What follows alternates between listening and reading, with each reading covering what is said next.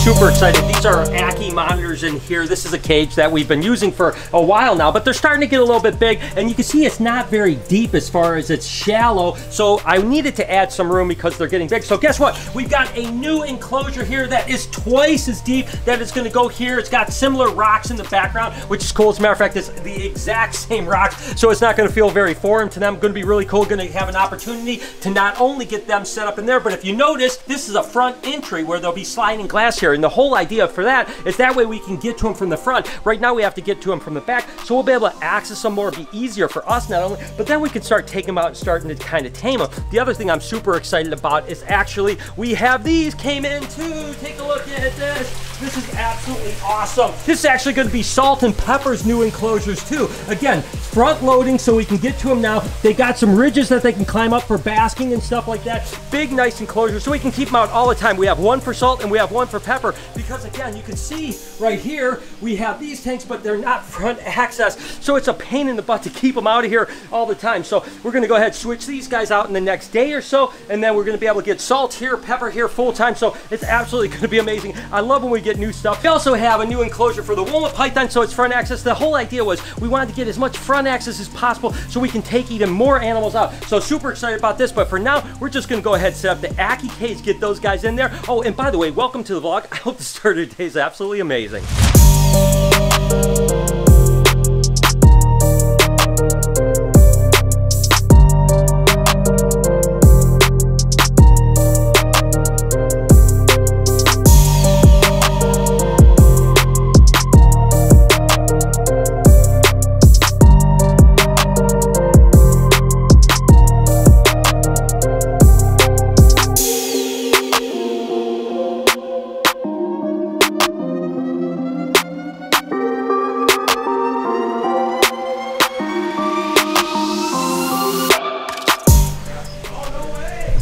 I absolutely love it. I mean, look at these guys. They have so much more room and they're getting so big. So it's super cool. I don't know. It's probably one of the coolest things that I do, to be totally honest with you, is when we actually can upgrade things to bigger enclosures. It just makes me so happy. Now they got so much more room to run around and stuff like that. It's so cool. I mean, they're one of the coolest little dudes. Now we can, again, go in there and actually interact with them just like this. So it's easy to catch them now. You can see they're relatively good, but they definitely need a little bit more work for sure. But now that we can access them easily from the front, that's going to be a huge difference in the way that these guys actually calm down and habituate, and we can start taking them out and kids can actually handle them and stuff like that. And the same principle goes for Salt and Pepper. Like I said, it'll probably be a couple days before we actually get to the actual transfer there, but again, we can go in from the front, which will make the whole experience just that much better for us and for the animals. These are so absolutely adorable. These are actually fraternal twins. That's right, these ball pythons hatch out of the same eggs. Now what's really crazy is that you guys know that I caught the vast majority of the clutches this year on the vlog. This was a clutch that I actually didn't cut, or I would have been able to cut twins,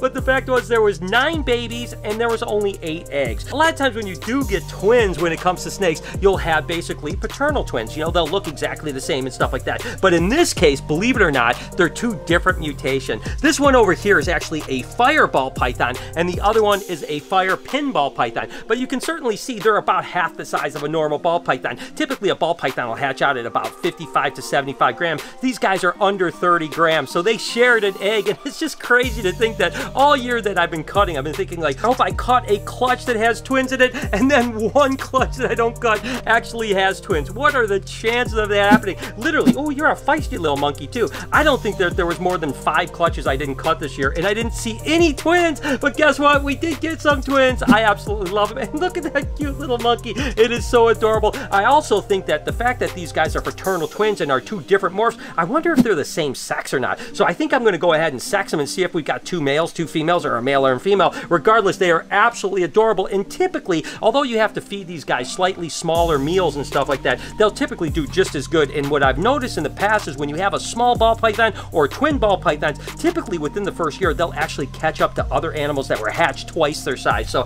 they are absolutely adorable, and as it turns out, we did hatch at least 1 set of twins this year.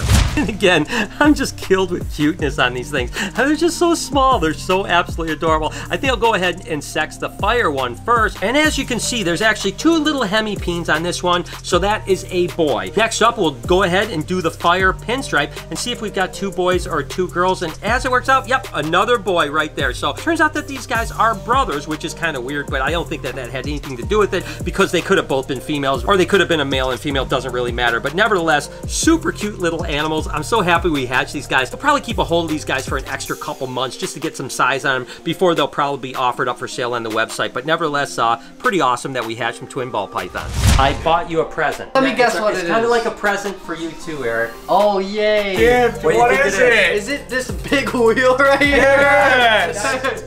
We're gonna host bingo at the OPC. No, dude, not this is bingo. gonna be great. This is gonna be as like Eric gets bit by Artemis. Eric gets bit by a Burmese python. This is gonna take our. Wait, let me say that right.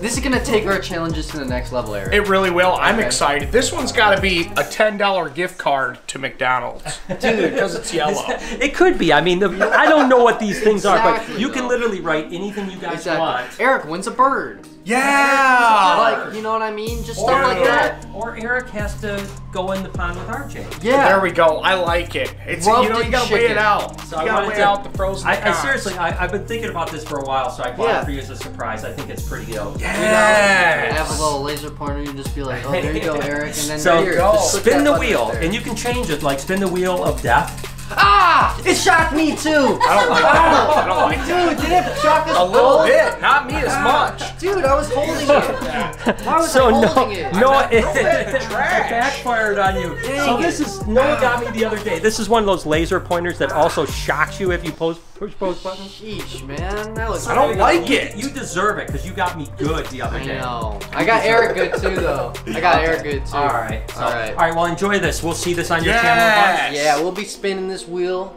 Wait, what should we say? We'll be spinning this wheel till we find the right deal. Wow! Host of a 2020 game show right here. No Barczyk. All right, so we might even use it on our channel. If you guys have some ideas for Noah or for me, in the comments, let me know what you want us to do with our new spinny wheel. Let's see that real. Back with Jessica, which only means one thing. We got some eggs. Yeah. Yay! What do we Gargoyle got? eggs this time. Oh so this is Mom. Oh my gosh, which one is this one? This is Wednesday. Oh, that's Wednesday. She's always a good producer. It's cool. Again, we have a lot of new gargoyles that are up, and we had kind of a late start to the year egg-wise. Yeah, it's wild. I've seen a lot of them digging around though, so we should have a pretty good. And honestly, I've heard that babies that hatch in the winter do better. Oh, they do better. Like they're bigger and like their head structure. Well, cool. Well, let's see what we got here. She obviously excavated all of that bedding to one side, which definitely tells you she's got some eggs in there. Somewhere down here. Where they at? Oh, there they are. Cool. Is that the only eggs for the day? No, I've got another set. This one, though, I've just recently paired, so I don't know if these ones are going to be good. Okay. And that happens sometimes with geckos. Sometimes the first clutch will actually be infertile. It just, for whatever reason, happens, and then the fertility increases. So we'll see if these guys look good. Is this the girl here? Yeah. Oh, she doesn't have a name. Oh, she doesn't. She's cool, though. She's really chocolatey she looks like looking. Halloween almost. Like yeah, it's really cool. It's not a big girl either. No, she's still kind of small. What do we have here? Oh, okay. What do you think? They look a little yellowish. That one's got a little pink in it still, though. This one looks like it's probably a dud, but this one might be okay. It does look like, okay. So it looks like we got one for a leg from that one. Again, gargoyle season is late this year, but better be late than never. And again, we got those tiki geckos with our Dracula and Deadpool line that are going to be really cool, so that's cool. Super excited It's for awesome. those, That's awesome. Well, good job. Keep it up. Thanks. I love the fact that you guys like the positivity that I try to give out, and I try that the best I can. I try to be as positive as I can as a person, but to be honest with you, you know, things aren't always like easy and peachy keen around here. And what I mean by that is that we have plenty of kind of obstacles that come in our way really almost every single day. It's about, you know, how do you overcome those obstacles? It's really easy to kind of get down or really think like, all right, I have a plan, things are going in this direction, it's going to be amazing. And then listen, that's just life. I mean, things come in the way, monkey wrenches happen, and it's all about like trying to stay positive and keep your eye on the prize and being able to, you know, adjust your plan. I mean, if things don't go the way you want, don't just give up everything. Maybe just adjust it to the way it actually is. And I'm not gonna lie, today was kind of one of those days. I've had a lot of things I've been working on, kind of moving towards the future, and a monkey wrench kind of got thrown in my plan today. I'm not gonna lie to you, and it did kind of rock me. I mean, that happens. I don't want you guys to think that I'm only sharing the best things. I always say I take you on the good, the bad, the ugly. You know, listen, there's ups and downs, whether it's life, personal life, business life, whatever it is. You know, life just is never perfect, right? The point is that even with today having some kind of interesting news that kind of change some things for the future, doesn't mean that I'm going to stop. It just means I have to adapt, you know? And I know some of you guys might be in that same situation. Maybe you're looking for that promotion or job or a new job, or maybe you're looking to move, or you're looking to do something amazing, and there just seems to always be roadblocks, you know? And that kind of is what it is. It's about attitude, right? You know, get the attitude of like, I'm going to overcome and I'm going to make these things happen. Even if they aren't exactly the way you want them to, you can still kind of achieve the things that you want to do, even if you have to change your plans a little bit. I'm just basically saying, because I want to share with you guys, today has been a little bit of an up and down day for me, but I'm going to still continue to move forward, and I encourage you guys to do the same. I don't know, maybe someone out there needed to hear this. Sorry for babbling on. Hopefully you guys didn't mind too much. Now that we have that out of our system, a bunch of people were asking me about the Super Lorry leopard ball python and just saying, hey, can we get an update? It definitely has changed a little bit, not quite as blue as it was in the past, but still a really beautiful animal. There's no doubt about that. Look at here, guys. That beautiful clown clutch is just starting to shed. This one just has its head cap off right now. Of course, this is a lesser leopard clown ball python. Absolutely a ripper. So hopefully tomorrow I can give you guys the update with all of these guys shed out, because oh my gosh, they are absolutely gorgeous. And once these things shed, whoo, doggy, that's going to be some pretty amazing snakes. Eric and Noah actually had 2 tours today, so I'm going to go up, check on them, make sure they're doing everything all right. So many different. Okay, I'm checking up on you guys. Hey! How you guys doing? You guys doing all right? Good. Oh yeah, great. Are they all right, or should I fire them? You can't fire us. Just as advertised. No. Yes.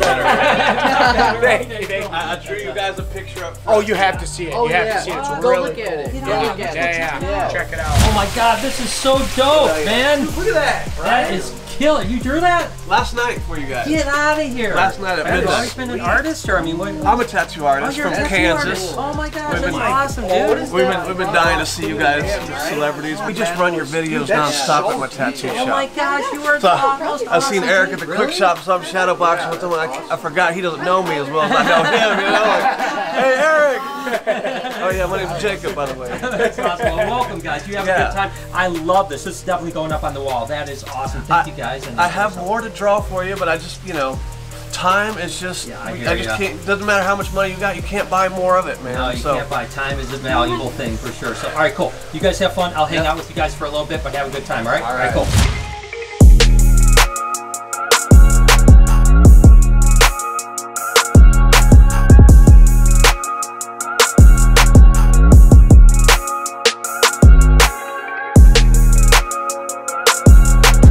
Laura, you just, what are you doing? I'm putting the new stickers out. I think we need a bigger place. I think we're getting full up with stuff here. I totally agree. Look at it. We It's got good. stickers, patches, more stickers, got Bellas, we got salts, pumps, everything else. We definitely need like a gift shop area. Yes, that's the game plan for sure, is to get some kind of gift shop area. We'll see. I know, there's so many things when people come in, we wish you could put in here, but you know, it is what it is. So do you think this was cool or what? Isn't that awesome? Yeah, that's really neat. So one of the tours made that? Yeah, one of Eric and Noah's tour. Yep, they brought that in. He's a tattoo artist. Okay, So that he- makes sense. Yeah, because that looks like that would be a It cool does look tattoo, like right? a cool tattoo, Isn't that awesome? yeah. Oh my That's God. awesome. I know, right? As you guys can see, we're really getting ready for Halloween. We're excited about it. We got a couple events here at the Reptarium, including Halloween night. If you guys didn't know, if you show up as a kid, or well, even an adult, in a costume, free to get in for a couple, I think 5 to 7 on Halloween. We're going to give away like goodie bags with candy and all kinds of other stuff. So feel free to come pay us a visit. But regardless, I'm hoping to do a special Halloween episode, either the day before or the day of, about Bowser, to be honest with you. Have you ever heard that if you stick your hand in a snapping turtle, in particular an alligator snapping turtle's mouth, that it can literally chomp your fingers off? I'm not sure if that's true. I have no idea. I don't want to spill the beans, but I'm going to see if I can put that to the test and see if you really do lose a finger if an alligator snapping turtle actually bite you. That's hopefully going to be for the episode on Halloween or the day before. I don't know. More on that soon. Another one a bunch of people asked about was this new gene animal. This is that Cine new gene that just is crazy. Just makes all that orange and that crazy blushing. Still haven't come up with a name for these guys, but I promise at some point we will rename these things. But wow, I tell you what, they are looking better and better with age. Cannot wait to get these guys up to size and find out if there's a super gene. We know it's co-dominant because about half the babies came out looking like this, but we don't know if there's a super version yet. So here in another couple years, we'll find out. And that's the thing, guys. Breeding snakes or whatever takes patience. Sometimes projects can take 5, 6, 7, 8 years plus. So I have patience, and I know one day I'm going to be looking at potentially an amazing super animal. I cannot wait till that day happens. There's so many amazing ball pythons down here. This is definitely one of my favorites from this year. This is actually a banana Cine Enchi pinstripe. I don't know, the color in this thing is just absolutely ridiculous. I'll try to do like a ball python update video in the next week or two, just show you all the cool hatchlings and how they kind of are progressing now that they're a little bit older, because they are looking absolutely incredible. And I hope that you enjoyed today's video. If you did, go over here and click on this video. I think that you'll like it. Here's a playlist if you want to just roll through a bunch of my content. I do appreciate it. If you want, over here you can actually subscribe. While you're at it, can you turn on those post notifications? Remember to have a wonderful day, everybody. Also, remember to be kind to someone. I promise I'll see you guys tomorrow.